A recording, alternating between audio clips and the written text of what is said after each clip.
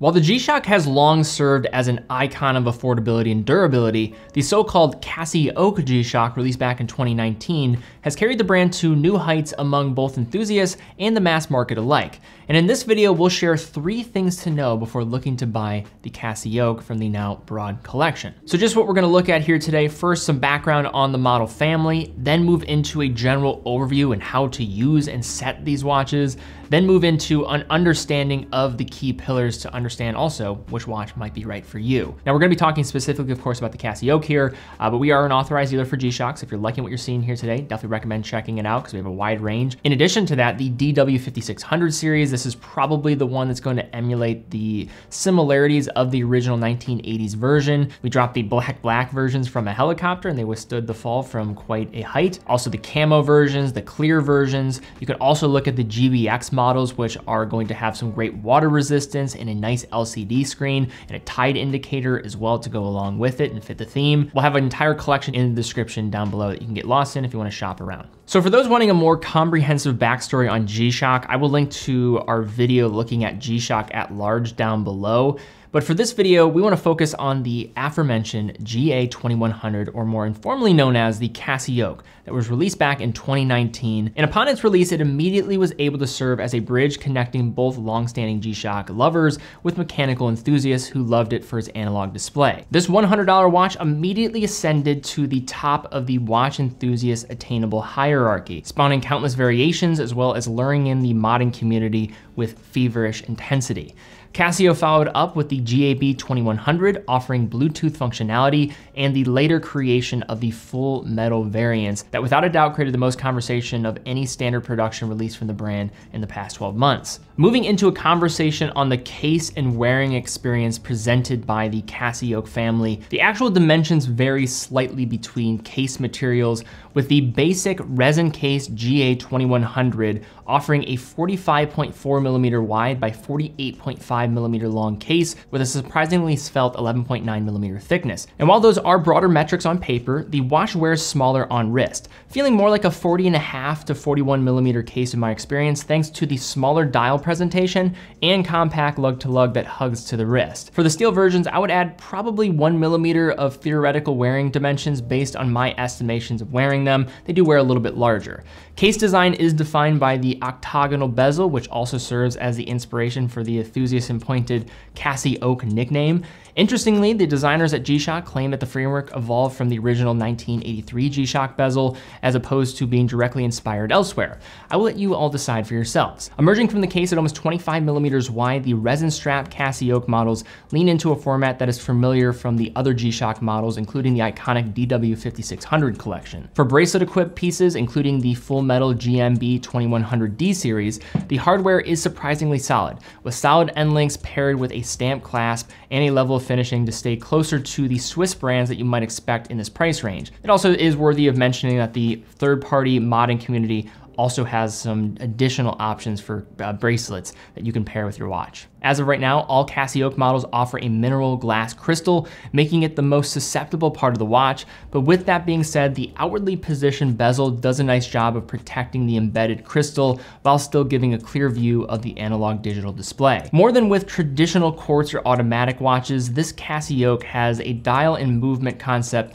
that feels more like one singular creation, with the analog digital display providing a feature and information-rich portrayal of everything a modern G-Shock can do. One of the central themes is its three-dimensionality, with indices and sculpted rehaut at the outskirts. On the entry-level CasiOaks, the display at 9 indicates the day of the week, with a slightly modified sub-register on the Bluetooth-enabled models, which will indicate what mode the watch is in, with tiny printed abbreviations denoting each particular function. Set between the 3 and 6 o'clock, the smaller display is integrated with a faceted cutaway that reveals the digital aspects of this analog digital layout.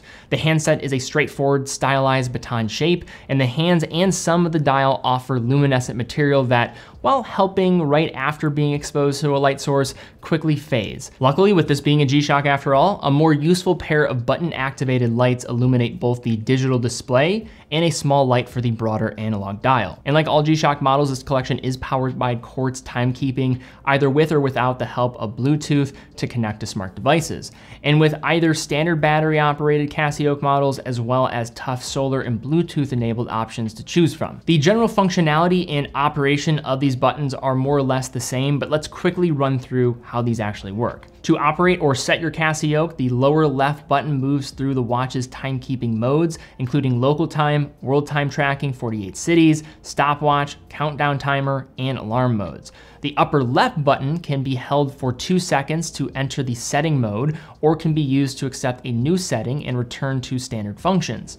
Generally speaking, the upper right-hand button activates the light during normal operation, but can also be used with the lower right button to change values when setting the watch or toggle through settings within a given mode. Once everything is set, you simply hit the upper left button and the hands will automatically rotate to match the digital time that you've selected. On Bluetooth models, the layout is fairly similar, except you don't need to set the time yourself. The watch pairs with your phone and the Casio Watch's app to provide updated time adjustments throughout the day.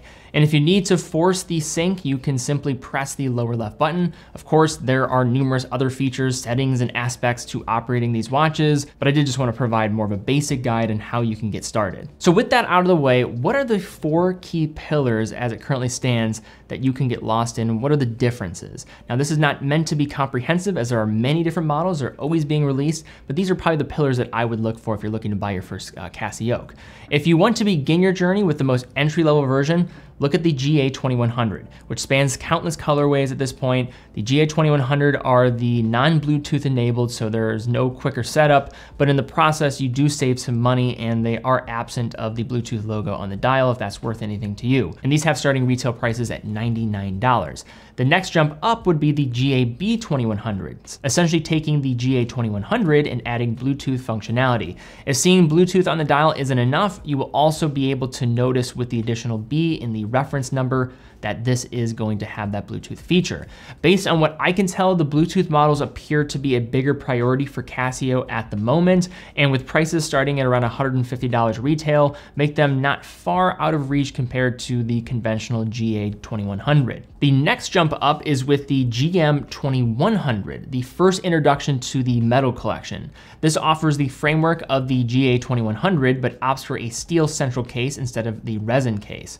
These do not come with metal bracelets or Bluetooth, but you could argue that these are currently the best bang per buck within the entire collection, depending on what you value as a consumer, with prices starting around $200. And finally, we have the GMB2100D, taking the Bluetooth functionality and fusing it within the GM2100 case while complementing with a metal bracelet.